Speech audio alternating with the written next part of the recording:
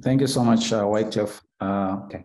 So yeah, I think my colleague has done a great job in terms of sort of setting the landscape around what we've been doing, and also Wycliffe explaining the CAPC objective or aspiration. I believe, if I'm not mistaken, the objective is actually to make sure that we cover all the 54 countries of Africa, trying to understand the habits of high net worth individuals, especially as their giving is concerned. So I will not belabor the points around the background to the studies, etc. The methods are roughly the same. There was the desktop study, then also followed by interviews. Some of us used a questionnaire interview. I think what is important as a preamble maybe is to explain the fact that we are all searching for the ways of taking the continent forward. And the question that has been posed by others before is, could Africa's high net worth individuals be the catalyst for that kind of change, given some of the investments that they've already made? There's a huge background to a high level high net worth giving across the continent. Perhaps the most important one being the response to the Ebola outbreak in Sierra Leone, in the Sierra Leone region and a bit of Liberia, when the then Commissioner for the African Union, Nkosazana Dlamini Zuma, mobilized African high net worth individuals and they to mobilize resources as an African response to that. Prior to that, we had seen Africans also trying to respond in solidarity with the people of Haiti. So I think there's something that is going on. And I think that's what we've been trying to deal with. And this phenomena is now close to 2 decades or more in terms of us seeing what high net worth individuals are doing, their emergence and their growth. So in my paper, I talk about 23 billionaires that live in Africa, each with assets of 1 billion and above, more than 140,000 plus multimillionaires that earn at least 150,000 annually, and they have assets, investable assets that are more than $1 million. So we're trying to study this so that for us, the most important thing is trying to understand their behaviors in terms of just, okay, they earn money, but we're also trying to say, how do they give? Who do they give to? What prompts them to give, etc. So the countries that I was assigned to study, one of the things that we have to agree on first is, despite the interest and despite the excitement around high net worth individuals, the literature remains very sparse. The literature is very limited in terms of high net worth giving across the continent. So, but what we know is donors give mainly within their own countries. The majority of donations go towards social services and welfare relief. The majority of the large gifts are directed to the public sector and their own operating foundations. They prefer to give anonymously. And in many instances, their religious values play a huge role in determining the causes that they support. Also, there's been very limited funding coming out of high net worth individuals directed at NGOs. So this is just to give you a background. I'm not going to specifically spend time around the rationale, but for us we're looking at sources of funding Africa's transformation. And the argument that others, including myself and others, is to say, perhaps the African high net worth individuals, through their giving and investments, could be a catalytic agent, and they could enhance domestic resource mobilization across the continent. So many countries, Rwanda is one of the leading countries in terms of just thinking around how do they harness the philanthropy of high net worth individuals and also other horizontal forms of giving. So there's a law there, there's a policy. The African Union embraced this and went a step further, established its own foundation, etc. So I think there's that sort of excitement, but sadly that excitement has not been driven or influenced by sort of a deep study into how high net worth individuals actually give. So this is a snapshot of high net worth foundations, high net worth owned foundations in the countries under study. So you'll see there's a lot of South Africa and very little of, say, Mauritius. I'll show you, I have a case study of Mauritius that I'll show you later.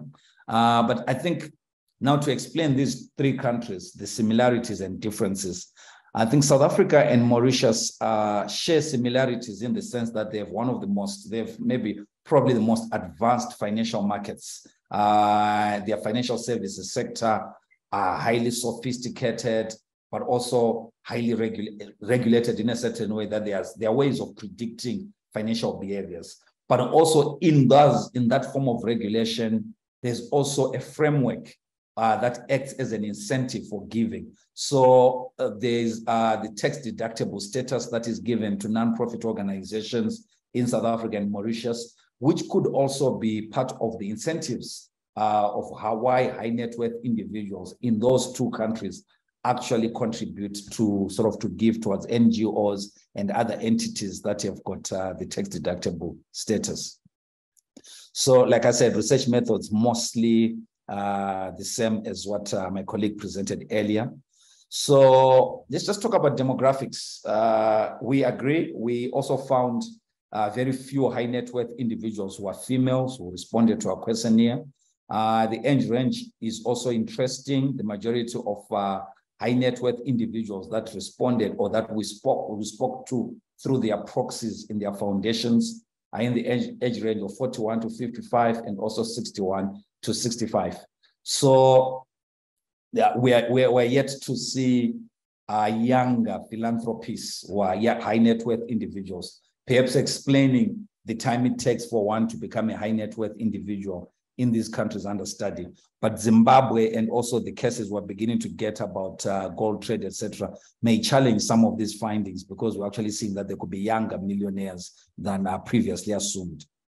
So it's exactly also highly educated people. They are either they have professional qualifications or master's degrees. We do not come across those with earned PhDs. We do not recognize honorary PhDs.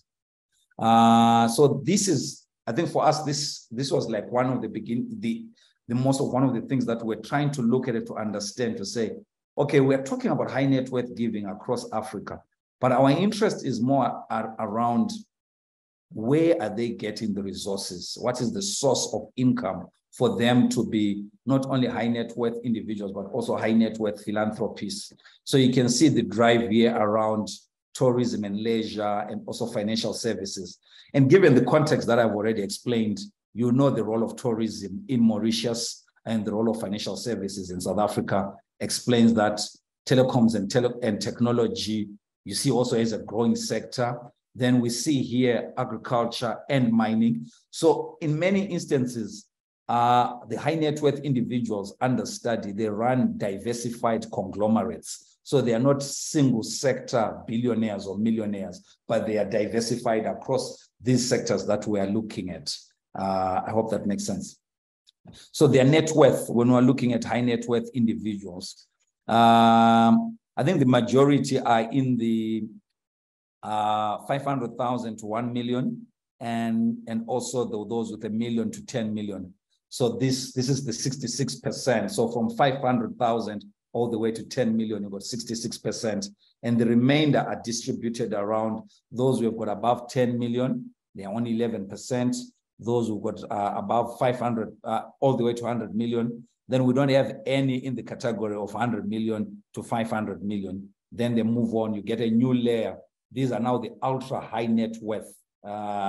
Was the classification I could see in the charts, people fascinated with the classifications. There's a classification by AfriAsia. I think there's also a classification done by Nedbank. All these wealth studies, they classify what they mean by high net worth individual. Entry-level high net worth individual are those who earn at least $150,000 per year, but also have investable assets of at least $1 million. Then what we call ultra high net worth individuals are those with at least $500 million all the way to $1 billion and above. So in this study, 22% would fit into what we call the ultra high net worth individuals. Yeah.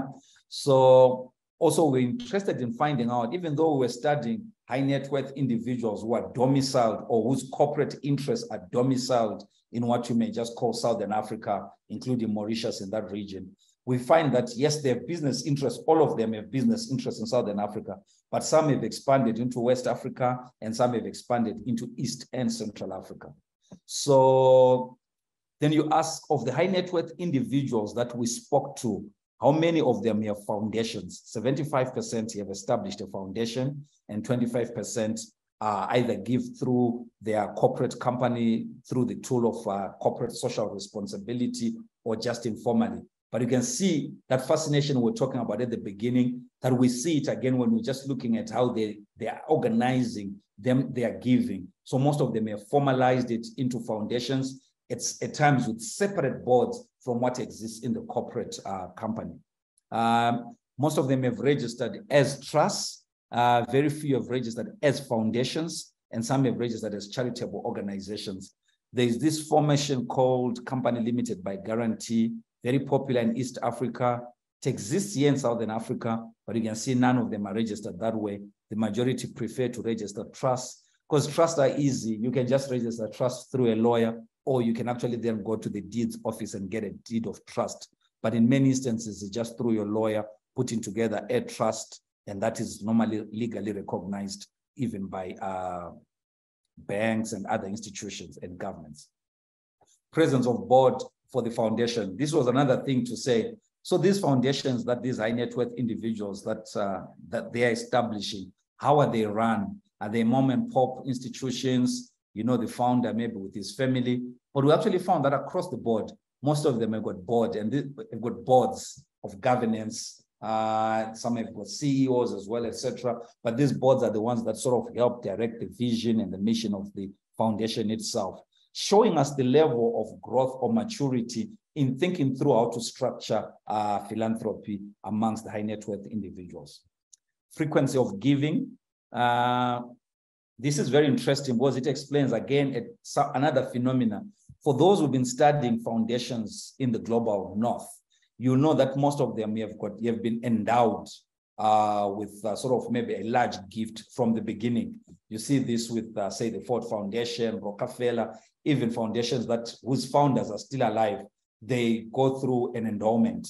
But here, what you are beginning to see, if you look at these ones, that they are funding their foundations on a monthly basis, because we didn't find any that had actually an endowment in this region.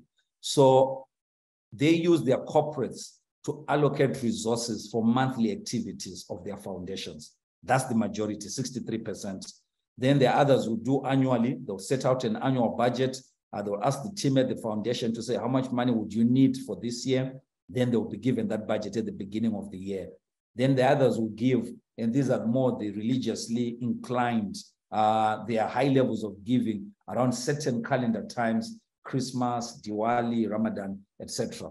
So again, showing the relationship between religious values and the giving that happens, because for Christians, they may be prompted to give at a certain season, and also the same follows for those who are Muslims, may also feel like part of the Ramadan fast is actually about giving away wealth. So you find that there are high levels of giving during that time. So religion playing an important role in terms of triggers of giving, what triggers these high net worth individuals to give. Sizes of gifts. The majority of the gifts are between 5,000 and 10,000. These are the recorded gifts. So when we're looking at this, we're not looking at gifts to their foundation. We're looking mostly at gifts to outside entities. Yeah. So where you see that others have given about 500,000. One of the biggest recorded gifts in our sample, or two of them. The first one was done by a Zimbabwean couple, Tsitsi and Strive. They gave 10 million towards the Alliance for the Green Revolution in Africa when Strive was the incoming board chair. Significant gift of 10 million at once. Then there have been other gifts that have been given, the Motsepes and others giving those big gifts. But you see that the majority of the gifts are actually in the 5,000 to 10,000 range. And these are normally maybe to local grassroots NGOs. We see this in Mauritius and also in South Africa. The most active philanthropy organization in Zimbabwe in terms of giving to organizations is again the organization that is led by Tsitsi and Strive, also engaged in giving at that level but mostly in small grants to organizations that are working at the grassroots levels. So geographic reach of philanthropy activities, we're trying to understand, because many of them, if you remember, I showed you a chart where we showed that most of their entrepreneurial ventures have extended beyond the countries where they are domiciled. So for instance, if you look at City and Strive's empire, it's now cutting across. They are the majority owners of Liquid Telecoms. So you're going to find them in Kenya, et cetera, et cetera. So we wanted to find out, because there's an assertion that we had made at the beginning, which was a hypothesis to say high net worth individuals are Pan-African in terms of their business, but they are villagers, or they focus more on their countries in terms of their giving. So we're looking at all the high net worth individuals to say, do they spread or do they follow their corporate footprint in terms of their giving? So we noticed that the majority of them give in the entire country, then at only 33%, only some selected cities, and some, only 33% actually say we do both within the country and outside country of residence. Yeah. So you already begin to see that is coming up to say revenues end across Africa may end up being concentrated, for instance, in one region, like say South Africa, and the giving is only limited to that, while these resources are being earned elsewhere. Speaking again to the challenge, the political economy of philanthropy itself and the extraction model, which is not the subject of this discussion today. So beneficiaries, who are the beneficiaries of this, these philanthropic gifts? They mostly start off with their extended families. Then they look at ventures to do with children, with orphans. And also they're very active in trying to raise the next generation of entrepreneurs. Then they are also focus on youth and NGOs. And there is an interesting issue, 0% for women. My co-presenter, my colleague who presented earlier, spoke about the absence of philanthropy, of the absence of women amongst high net worth individuals. But here we're actually seeing the absence of women in the radar of high net worth individuals when it comes to their giving. We could have missed something because there have been some gifts that have been done in South Africa, but in terms of the actual amounts, maybe it is the amounts that sort of make it then very difficult to detect. There's room for error, there's a margin of error, but in the majority of cases, there are very few women organizations that may testify that they received their funding from high net worth, African high net worth individuals. Do these organizations measure their effectiveness? Yes, most of them do. Are they affected by changes in the macroeconomy? You know, the different cycles of economic activity, shrinking and growth of macroeconomy. Yes, 67% say they are affected, and it also affects their own giving patterns. In Zimbabwe, for instance, most of those who are high net worth individuals here and they have corporate presence here, they are affected by currency fluctuations. So for instance, there was a year when we said Strive Masiwa risks losing his billionaire status, not because he's done anything wrong, but because the currency had tanked and his major entrepreneurial activities are concentrated in a country like Zimbabwe. So when it comes to valuation that is done by Forbes, it may actually begin to evaluate his asset base and the net worth of his companies and begin to say he's outside of that club of billionaires in Africa, based just on those changes. The same applies to South Africa. The challenges that the South African rand is facing, etc., also affects levels of giving. Collaboration with other African philanthropists, it's not where it should be, but it's beginning to happen. We see them collaborating through the African Philanthropy Forum and also through other ventures. What we've actually seen, and this is very interesting, is the role of outsiders who come and help to mobilize African philanthropists to work together. But I think it was more apparent during the COVID-19 pandemic that high net worth individuals began to work together. In South Africa, it was through the Solidarity Fund. In Zimbabwe, it was through the Solidarity Trust. All these were platforms that were established to help mobilize and coordinate the giving by high net worth individuals. Areas of collaboration, we list those.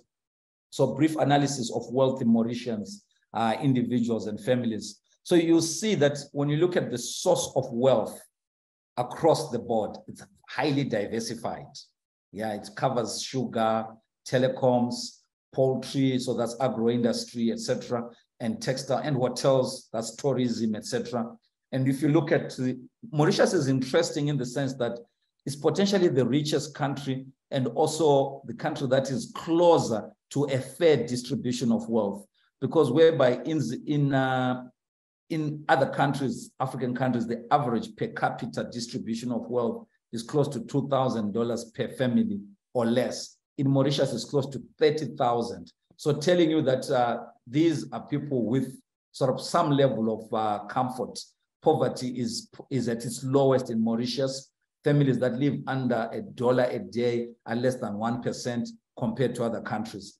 And these are the kinds of sort of a case study of the different high net worth families or individuals and what they are doing. And in Mauritius, there is a law that 1% of declared corporate profit is taken and it goes into a fund, and it's collected by government, goes into a fund that is used to support NGOs. So in many instances, when you ask them, they refer you to that fund to say, we are already contributing 1% of our profits towards that fund. Then that agency is responsible for the distribution of those funds to different NGOs spread across Mauritius. Zimbabwean high net worth individuals, I think given what we've just been learning in the past 3 weeks or so, this chart could be redone, but this is what we found through literature review and also talking to different carrying out interviews. And we can look at what they give towards. There's a heavy emphasis on the social sector, education, health, girls' empowerment, leadership, and lifelong development. That's Tsitsi and Strive. Then others are into sports. Others just call their giving towards charity. Some of it is impromptu. It responds to a situation, may respond to a cholera outbreak, may respond to a national team, let's say the national netball team, which is stuck in Zimbabwe, but just to go and pay for a play at a tournament in the UK. Before you know it, a funeral services company owned by a couple who are high net worth individual intervenes, provides all the support. So at times, high net worth giving is highly ad hoc and responsive to emerging situations. So what are the emerging lessons? I think for me, one of the most important points is to say, I think there was a question that was raised. Do they know about philanthropy? I think the question is, to me, is the extent they are connected to the field of practice of philanthropy. That's one, but also the broader field of development. To what extent is high net worth philanthropy being influenced by the studies that are coming from development organizations, by other NGOs, even by governments, that research? Because it looks like high net worth individuals, when they give based on their things that are dear to them, things that they value, things that they like. They are not really sort of influenced by saying, let's do an assessment, a needs assessment. Well, it's beginning to emerge now and again, you begin to see that. So that's one. But also at the moment, it's like I said, it tends to be ad hoc than strategic. So you're not certain. Like I demonstrated that some of them, they get their funding on a monthly basis, the foundations that they run. So it's difficult to come up with a 3-year strategic plan to say these foundations will take on this kind of work and do it to the full, because they are also affected by the convulsions in the economy, etc. So these are interesting developments, they are nascent, but in the absence of endowed foundations, where they still have to rely on the performance of the parent corporate company, they're still they face the risk of unsustainability or cutting short ventures that they've been a part of. And also, there are limited platforms for creating a community of practice among foundations established by high net worth individuals.